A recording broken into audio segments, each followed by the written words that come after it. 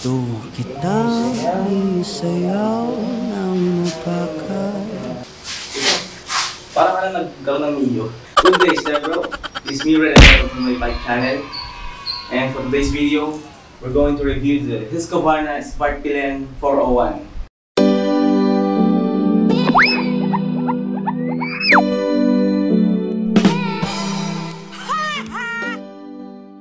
Husqvarna, one of the newest motorcycle brand dito sa Pilipinas. And mas marami sa ating hindi nakakaalam kung saan ba ito galing, saan ba ito manufactured, and anong klaseng bike ba ito. Na-introduce to sa local market few months ago. Start tayo sa history. Saan nga ba galing si Husqvarna Spark Pilen or Pilen 401? Husqvarna is actually a Swedish company started in 1689. They're actually known in producing muskets. Then in 1903, they started producing bicycles. Later on, in 1920, doon sila gumawa ng engine type ng vehicle. So, hindi pa siya motorcycle. Nag-start muna sila doon sa mga kalesa. And then eventually, nag-improve hanggang sa mag-release sila ng 50 degrees twin engine, twin cylinder engine, kagaya sa mga Indians and Harley Davidson. So, it was 1965, mga ganon din.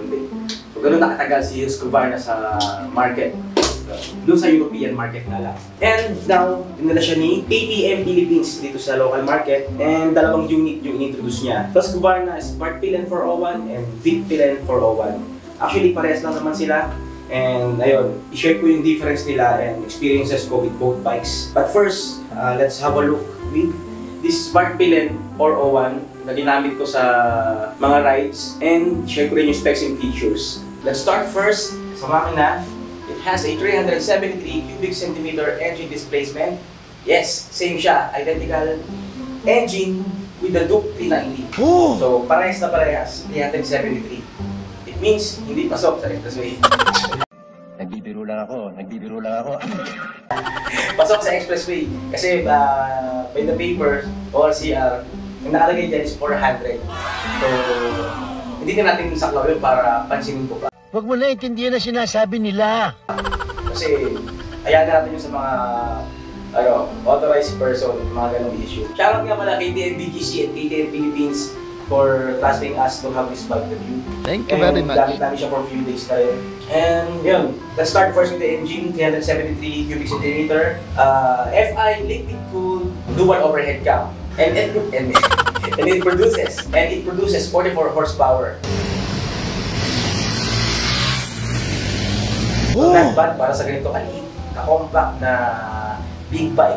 Kasi we consider this big bike kasi 400cc na yung declaration niya sa CR.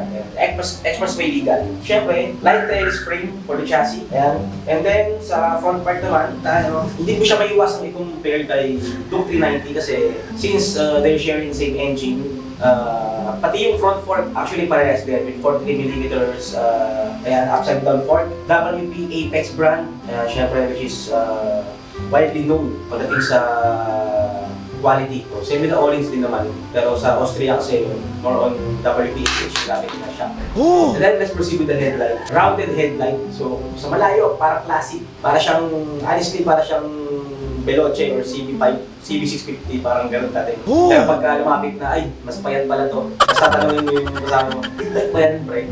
May ganung factor. Pag malapit na, doon mo lang makikita na 401 na sa gilid niya. Yun, big bike nga. And then, front fender, plastic material yung ginamit, front fender. And then napansin ko agad dito sa headlight, dun sa loob, yung kanyang headlight assembly. Anyway guys, yung lens nga pala, yung lens cover is hindi siya actually salamin. Plastic siya. Kaya pag mo, ito lang, parang makato ka sa timba. So unlike the CB, yung CB na compare natin, salamin. Ito kasi plastic yung cover niya. And then, merong logo sa loob na Husqvarna at saka yung word na ayun, naka-print. Then, signal lights dito, same positioning with the other classic look bikes. Ayan.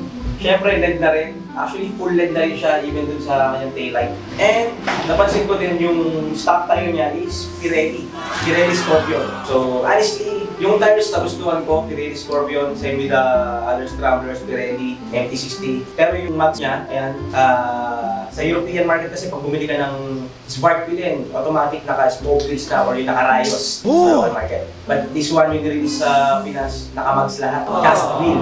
So, yun naman, medyo naghanap na tayo ng konting luho. May inis ako sa mga nakarinig. And then, 17-inch, both front and rear. Then makikita nyo may reflectorized na rito. May reflector na rito sa gilid because it's already a Euro 5 compliant motorcycle. And proceed tayo dito sa kanya, dito sa brakes. Both front and rear, syempre ABS na rin.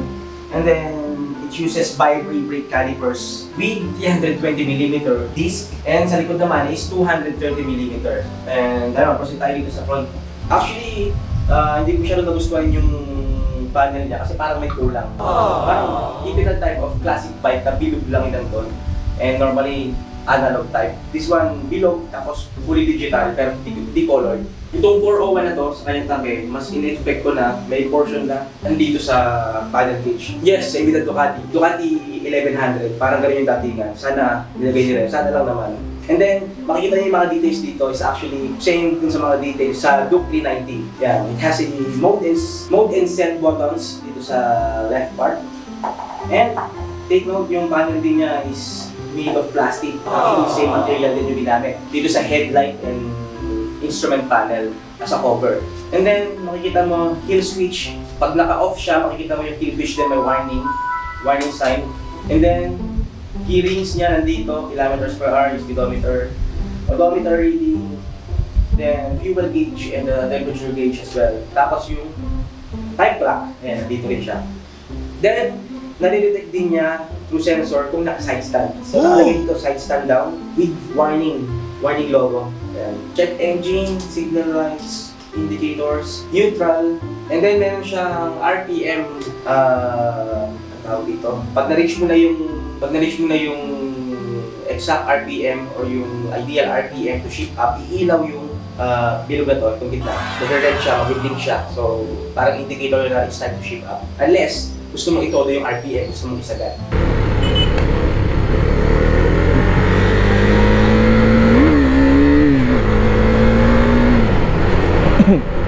Then sa front part naman, handlebars niya, syempre mas mataas kumpara dun sa feet pillar.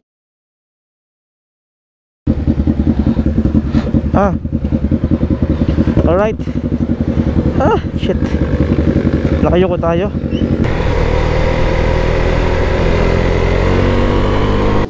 Naked touring, mas masarap dalhin sa biyahe para sa isang bike. Na-try ko din. So share ko rin yung video sa inyo with that one. And dito naman, instead of putting the handlebars na kagaya sa iba, naglagay siya ng parang crossbar. Yun, crossbar tawag dito, diba? Crossbar na nakakatulong din sa stabilizing, pero this one mas functional siya pag nilagyan natin ng mga accessories like camera holder or bag holder. Kasi ito, handlebar bag. Malaking tulong siya. Then pwede mo rin lagyan ng cellphone holder. And then side mirrors, rounded side mirrors. Syempre kailangan niyang iterno dun sa headlight and sa panel cage. And brakes, fully adjustable lever from 1 to 5. And ride-by-wire. Yes, same with the Dukes, same with the RC, same with the Adventure 390. And napakalambot ng clutch niya, hindi mo na kailangan pang mag-lighten. And then sa switches, actually automatic headlight on. So may control ka lang dun sa passing light, high and low. And then horn, pero wala siyang switch for the headlight. Pero may bakante rito, I think pwede mo naman lagyan kung trip mo na may switch. Kill switch, then wala na switch dito. Sa handle grip naman, makikita mo yung material na ginamit, yung rubber. Talagang kapit na kapit sa palad mo. And meron siyang printed logo rito with the word Husqvarna. Kaya talagang hindi ito madudulas. Meron nag-drive ka, hindi madudulas na rin.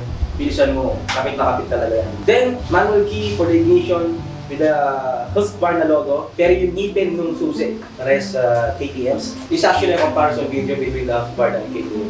Hindi mo kasi maiwasan dahil parehas na parehas, internals and some other features including the inverted fork sa harap.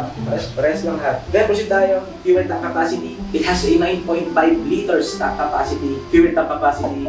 So, ganun karami yung malalagay mo. Given na, pag tingnan mo, literally ang liit ng tangke, parang wala pang dalawang dangkal eh. Ang nipis, parang mas malaki pa yun sa FZ160. And napaka-premium lang ng mga details from the fuel cap dito sa tank bag holder, o pwedeng hawakan din ang angkas to habang nakaangkas sa'yo na nakapatong dito sa tangke. And then, may naka-emboss na 401. So, ito yung pag nakita ng, for example, sa expressway, pumasok ka, hindi na nagtatanong kung ilang cc ba yan kasi ang laki yung 401. Pero, syempre, technically, it's still a 373 cubic centimeter engine. So, pasok pa rin naman siya, kaya hindi natin kailangan pag-usapan. Then, same chassis rin with the tuk-tuk. Upuan natin, kasi napansin ko yung seat height, unang tingin pa lang medyo mataas na para sa mga Asian riders. Hindi naman, pero mostly, syempre Asian, maliit. Iba yung malaki. So, para siyang flat tracker, dating flat track. So, ayan, ang taas niya. Tip-toed, both left and right, good. And the good thing about this, kahit mataas siya, hindi ka mahirapang i-maneuver.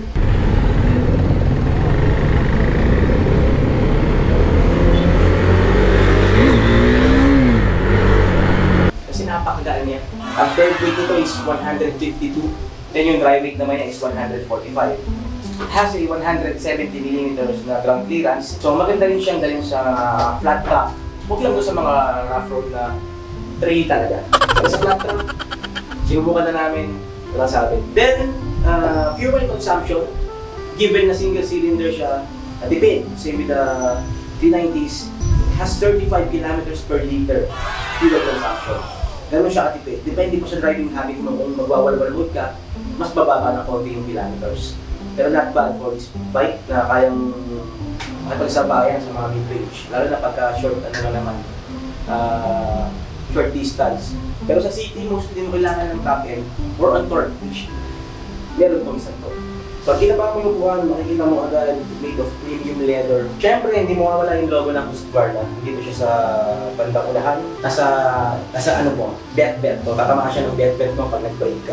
Meron siyang separator dito. So, yung upuan niya is lahat in two section. Sa driver side at sa back right. And, tingnan natin kung ano bang laman nito. Kung siya wala ba? Ayun. So, para mabuksan itong upuan, you need the key. Tapos nandito sa harap. Galing, no? Nakaiba yung ano niya. So, yun. Ito yung sa back right. Nandito nakalagay yung mga fuse. ECU. Pag diagnose kayo, nandito lahat. Battery, mas silip mo dito. Ay, hindi. So, mga tanggalin mo. Ayun, battery nandito. Battery ba yun? So, yung leather na mga ginamit, hindi siya madulas. Hindi rin siya ganun ka-rough. So, smooth siya, pero makapit sa balat. Diyan nakakatuwa kasi yung mechanism nung pagbukas ito nasa harap. Normally nasa gilid o nasa iba. Then meron siyang stand peg sa likod. Dito, grab ba ito? Pero unang kita ko pala, alam ko na yung purpose eh. Dalawa. Isa sa back ride, yung isa pang stand. A few inches later. Tapakan mo pa. Kung dahil makita mo dito, napaka-plain yung side niya. And saktong-sakto yung leg mo pag naka-clip on ka. So, good for counter-steer na rin. And then, yung stock pipe niya, Husqvarna motorcycle na painted dito. And actually, hindi siya mukhang stock pipe eh. Para siyang villain. Parang ibang aftermarket pipe. Pakurma eh. Kasi normally pag stock pipe, plain lang yan tapos wala pang mga ganito. So, good job for this one. Dito naman sa part na to, yung finish nitong tank hanggang dito sa mid part is matte black, parang beige black. Dito naman naging gloss bigla. Gloss silver or gloss gray. Then, may sticker na sparkly din. Then, as I said, tail light, flasher, signal light, headlight, all are LEDs. So, yun pa lang, panalo na. Then, may magtatanong, kumusta naman yung, yung ilaw paggabi? So, ito yung buga ng ilaw paggabi.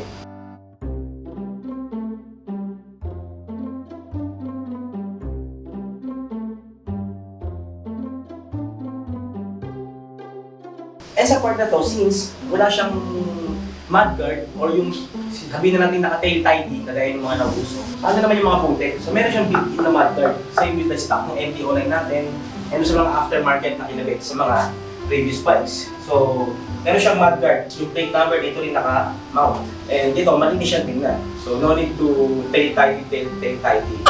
And Makita ko sa inyo, side dito. Ganito siya kakadaan. Imagine, one hand. Diba? Hindi mo isa sa iyo. Ito kita isayaw ng mapaka. So, side stand, same with the KTM pa din. And then, ito, makikita mo yung linya, sinasabi ko. So, ang ganda ng ano nila, tawag dito. Yung styling pagdating sa tank going to this mid part. Matte in color din at yung glossy dito sa mid part. Siyempre, hinihintay nyo lahat. Sound check. Ay, dapat pala din nakaharap yung map. Ulat so. Parang nagkaroon ng Mio. So, tandaan nyo yun ito yung pinakamagaan sa category. 400cc, 401 tapos 145 kilo. So, parang NMAX ba? Ay, NMAX ba? Hindi, actually, parang loop din pala. Ay, start natin. So, sound check tayo. Stock pipe ni Husqvarna Spark Wheel 401.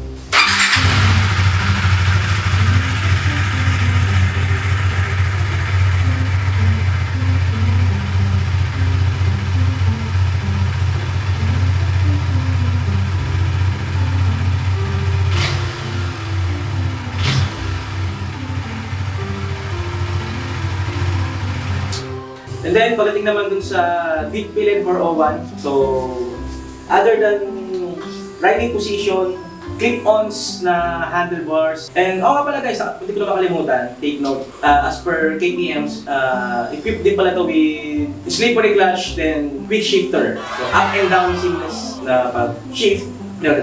So, up and down, no need to use the clutch. So, ganun kalupit to. Kaya may reason kung ba't mas mataas yung price niya ng konti kay KTM Duke. And dun sa isa naman, yung Deep Pillen 401, kung mahilig kayo sa mga aggressive na rides or trucks, ayun yung mas bagay sa inyo. Pero ako, kaya yung mga rides na ginagawa ko, I prefer this one, naked touring or touring naked para mas komportable sa biyahe. Ayun. So that's all for today guys. Pag interesado kayo, pwede kayo pumunta sa KTM BGC. And maraming salamat KTM Philippines for having this bike review and nagamit ko sa short rides. Ayun, pwede nyo hiramin ito guys. Punta lang kayo sa kanila. So yun lang, thank you for watching this video. Ingat lagi, God bless.